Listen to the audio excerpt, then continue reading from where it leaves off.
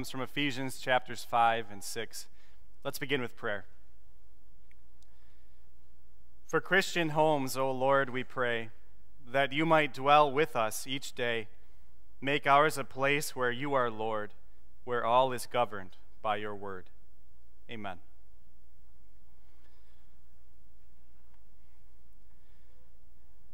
Have you ever paid attention to those fake family pictures that come inside of a new picture frame? If you have, then you've probably noticed that they always look just a little bit too perfect, right? Here's an example. The parents are always ridiculously attractive. They always have perfect hair and perfect skin and perfect teeth. They're always dressed in the latest fashion trends. Take a look at Dad's combo of the loose tie and the rolled up sleeves. He's looking good. And the kids, they're always beautiful, and they're always smiling, and their clothes never have food stains or grass stains on them, and they're always sitting very patiently as the photographer continues taking picture after picture after picture. You might say it's a picture-perfect family, right? But let's be honest. Is that what real families look like? What family in their right mind with 4 kids would own a white couch and white rugs? I would give it about 5 minutes before Junior spills red Kool-Aid all over it and ruins both of them. Be ridiculous, right? And let's face it, this isn't what real families look like. They're too good to be true. They're too perfect to be true. And if we're being honest, I'd say this is maybe a more accurate depiction of our families most of the time.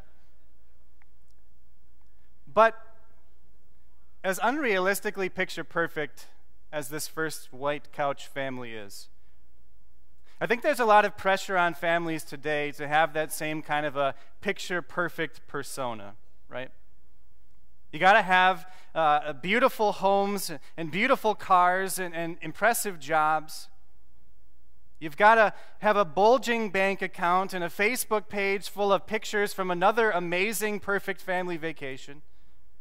You got to have your kids involved and excelling in every single possible activity and in every academic endeavor, so that everyone can stand and marvel at your picture-perfect family. But should we feel that kind of pressure? Or for our families, is there a more perfect picture for us to pursue?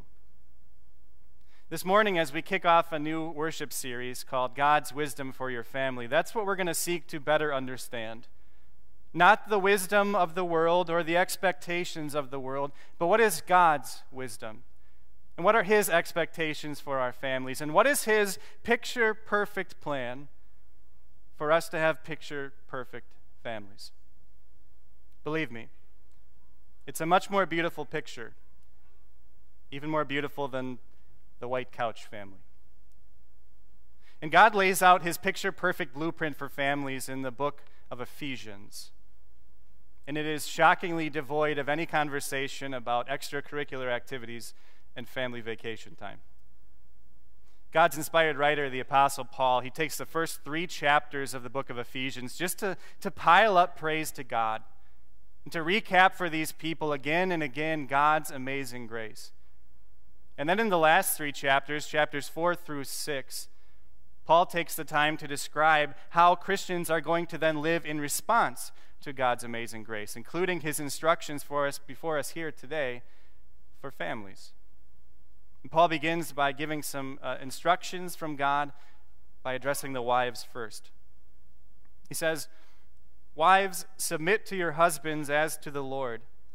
For the husband is the head of the wife, as Christ is the head of the church, his body, of which he is the Savior.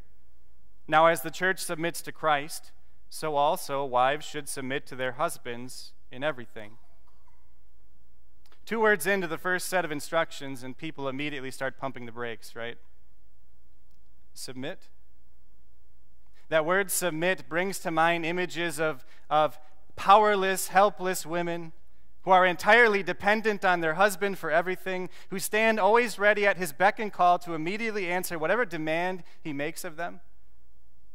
At best, like an employee, at worst, like a slave. You see, when people hear that word, those two words, wives submit, many people go into sort of a rage, frustration, willing even sometimes to throw away all of the rest of Scripture over these two words, wives submit. And they go into a rage because they hear these two words and they assume that means that God thinks that women are inferior or incapable or unimportant.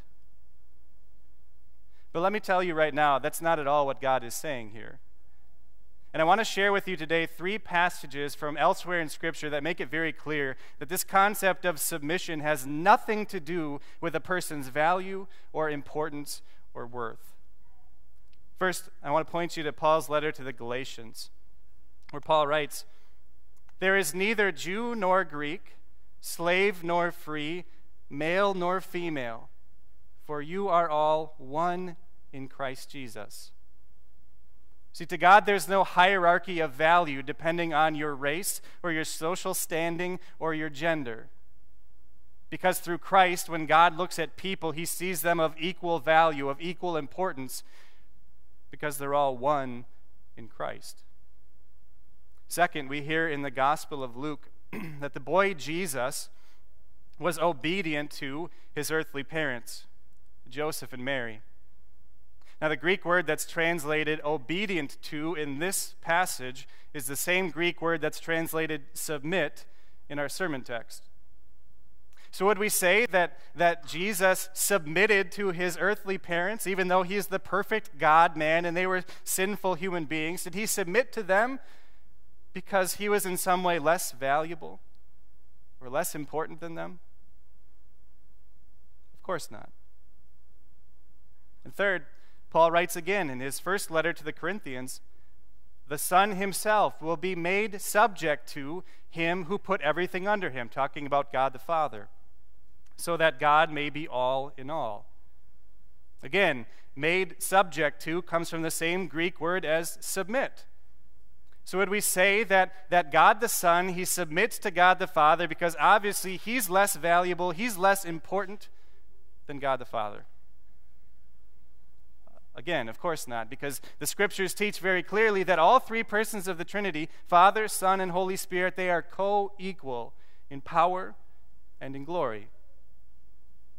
And so these passages can make it very clear for us that this concept of submission has nothing to do with a person's value or their importance. A person does not submit because they are inferior. Rather, a person submits. Literally, they give up some of the rights that they have so that God's will can be done, so that God's will can be carried out. And we break down that word submission in Latin. It literally means to be under the mission, to put yourself under the will of another person. So when a wife submits to her husband, she's putting herself under the mission, the will of God. And what exactly is the mission and will of God? Everything that God says, everything that God does, is so that ultimately he can bless his people. And so God is telling us here that when a wife submits to her husband, he is promising her that he is going to bless her through that. As Paul writes, when a wife submits to her husband, she submits as to the Lord. Now, that's not saying that a wife's husband is her Savior. Rather, it means that by submitting to her husband as God asks of her, that's another way for that woman to serve her God. It's another way for that wife to show her faith and her trust in God. Because as she submits, as she sacrifices to carry out God's will, she trusts fully and completely that God is going to care for her and provide for her and bless her through that. Some people, they look at a woman who submits to her husband and they say, well, that's a weak woman. That's a woman who can't take care of herself, so she's forced to submit to her husband. But that's the exact opposite of the truth. No, a woman who willingly, joyfully even submits to her husband because that's what God asks her to do, that is a very strong woman. A woman who is incredibly strong in Christian character, who is incredibly strong in her faith in God and her love for God, because she trusts completely that God in this too is going to care for her in everything that he does. And yet, it's a pretty challenging concept still. Especially challenging if we only focus on what God says to wives and don't pay any attention to what God says to husbands. And that's why it's important for us to be reminded of what Paul reminds us here and what God said to Adam and Eve in the Garden of Eden when he first united them together as one in marriage. He told them, "For this reason a man will leave his father and mother and be united to his wife, and they will become one flesh." See, God didn't design marriage to be two individual people working independently of each other. No, God brings the couple together and makes them one in marriage. And so they're not two individuals working separately. Rather, they are one unit working together, not for the good of each individual spouse, but for the good of the two who have become one flesh. And so God has designed marriage to be like a three-legged race. Maybe you've done one of these at like a family picnic or something like that. If those two people run separately from each other, they can't run that race successfully. Because they are bound together, because they are united together, those two people have to run together in the same timing, with the same thoughts in mind. Otherwise, if they run separately and independently of each other, what's going to happen? They're bound to do nothing but flail and fall. And so God has designed marriage to work in the same way. Not two people working independently of each other, but two people who have become one, working together as one.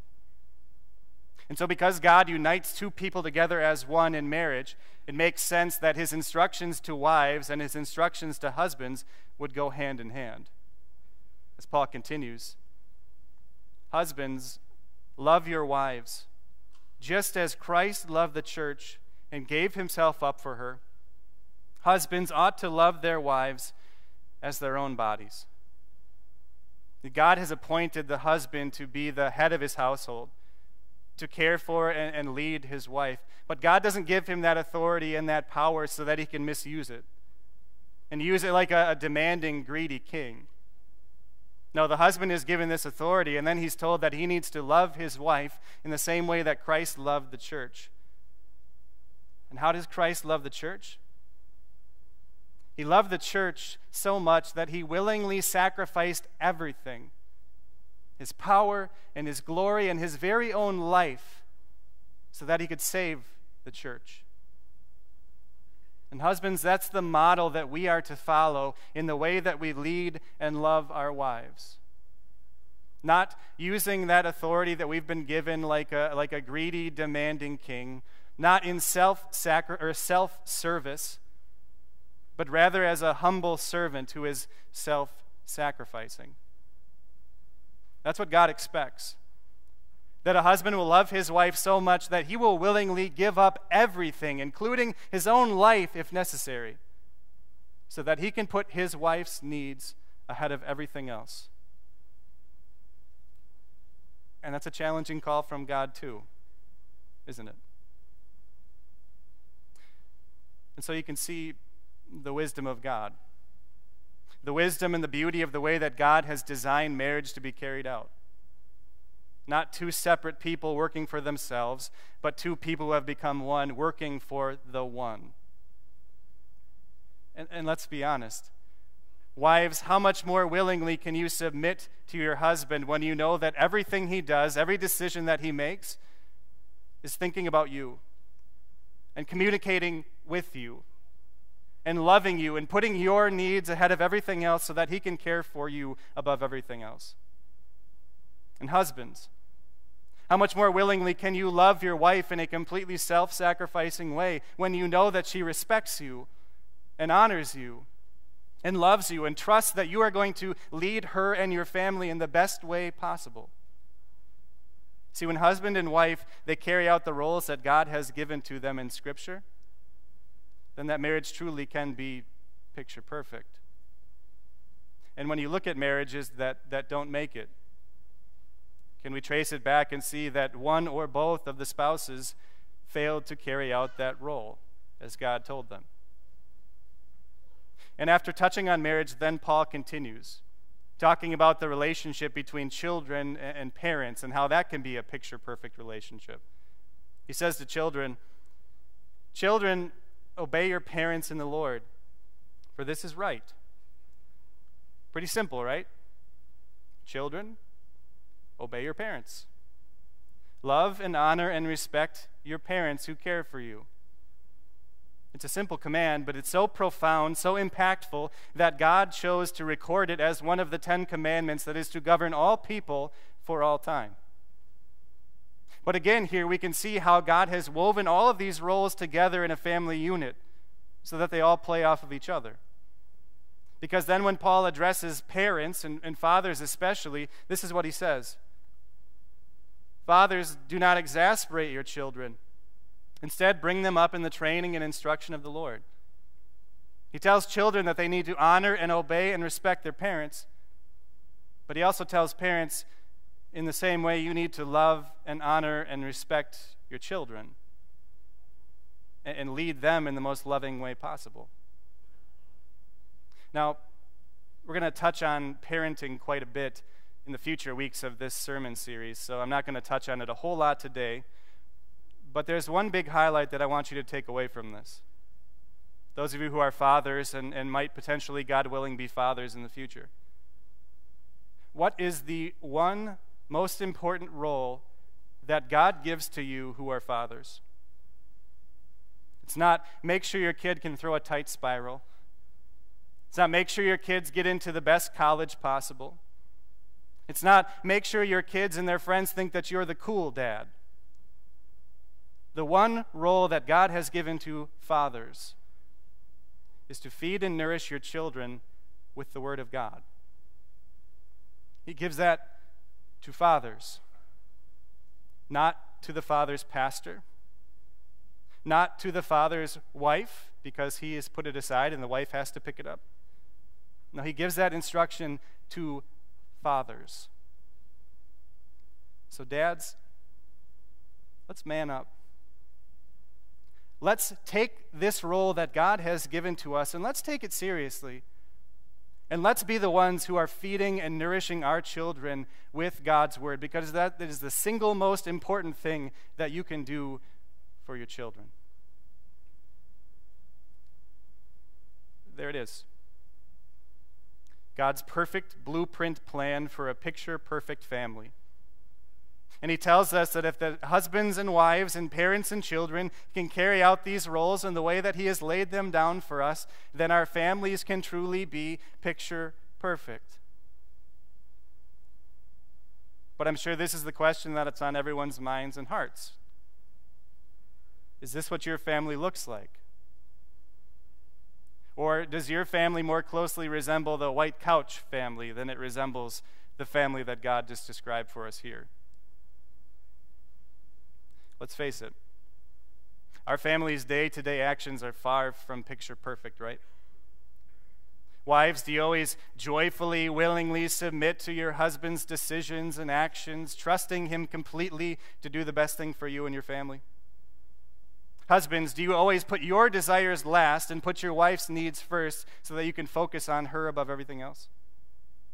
Children, do you always joyfully respect and honor your parents and obey them in everything they ask of you? Parents, do you always focus first and foremost on the spiritual needs of your children over everything else? If we're honest, and we hang an honest portrait of our family life next to the white couch and white rug and white smile picture that God just painted for us, we have to admit that our family picture is marred. It's stained with the mud stains and the red Kool-Aid and the temper tantrums and the bad hair days of our sin and our failures to carry out these roles that God has given to us. And we fail to carry them out because they all require us to submit to one another out of reverence for Christ.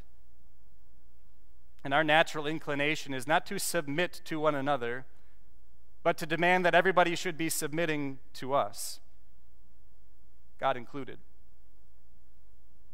See, if we're on our own, our families are far from picture perfect. But thanks be to God that we're not on our own.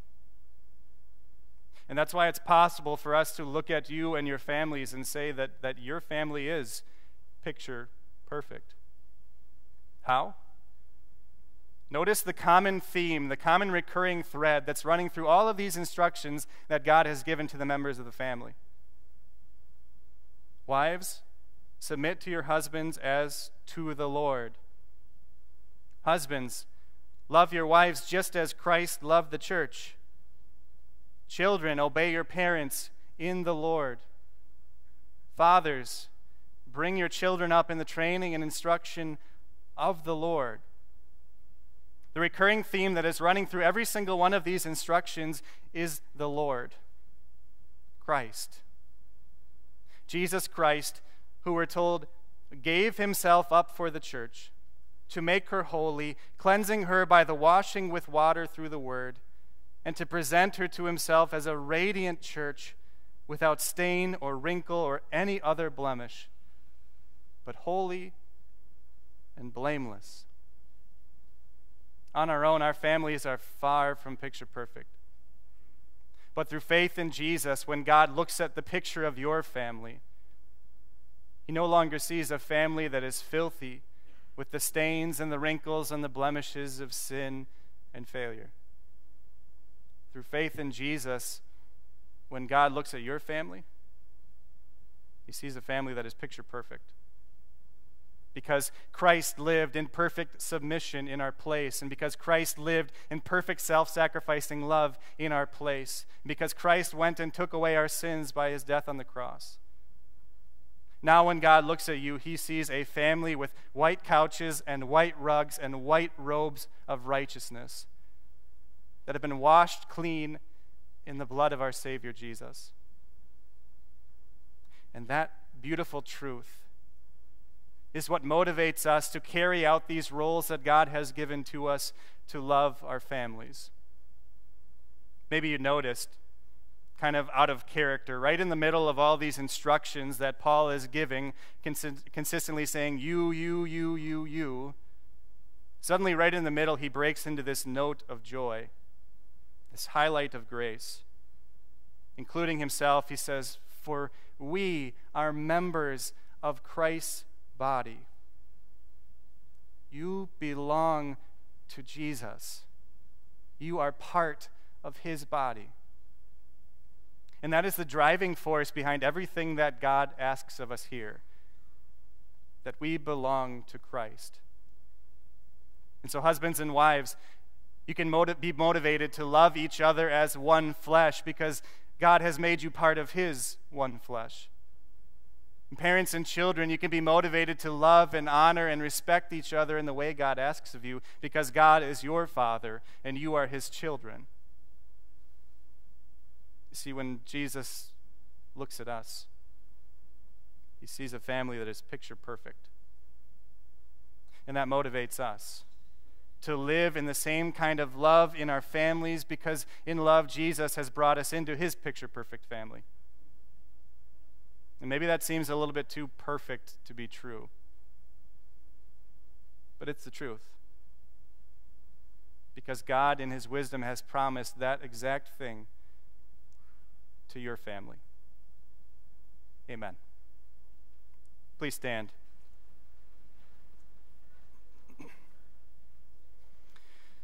The peace of God, which goes beyond all human understanding, will guard and keep your hearts and minds through faith in Christ Jesus. Amen.